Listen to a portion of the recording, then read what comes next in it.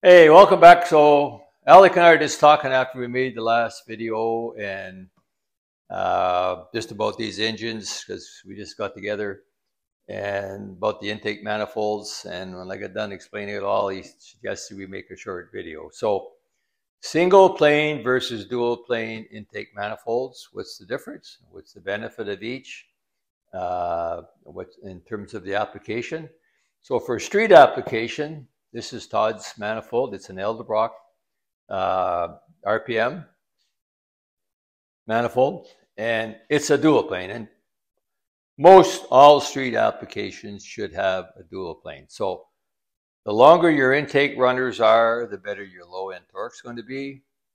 The shorter, if you go back to the race one, which we'll get to in a second, the less low end torque you're going to have, but the higher RPM power and flow you're going to have. So typically to achieve that, and this is a Edelbrock for a Pontiac, obviously, but it's basically based on the original stock manifold. So you have one port goes down under for this case number 1 cylinder, and the other one goes on the top for number 3 cylinder, and then that kind of gets duplicated in all the other 4 corners.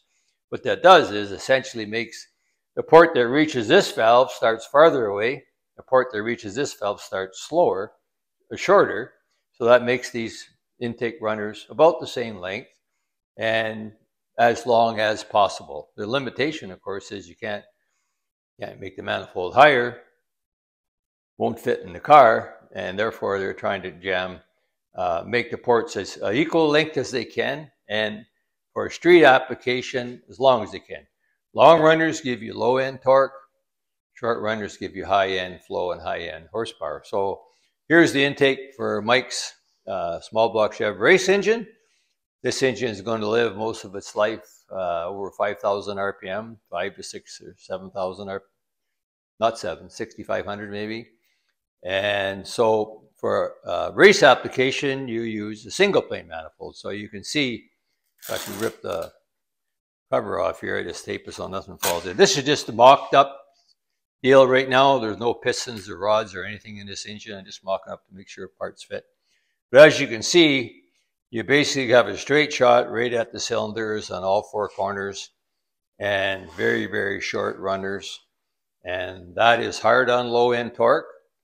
And that's exactly what I want, because I think this engine is going to have more low end torque than I want to have coming off the corner. So that kills off low end torque, but it'll really work good at high RPM. So that's the difference between dual plane and single plane intake manifolds. Please subscribe and like. Thank you for watching Gold's Garage.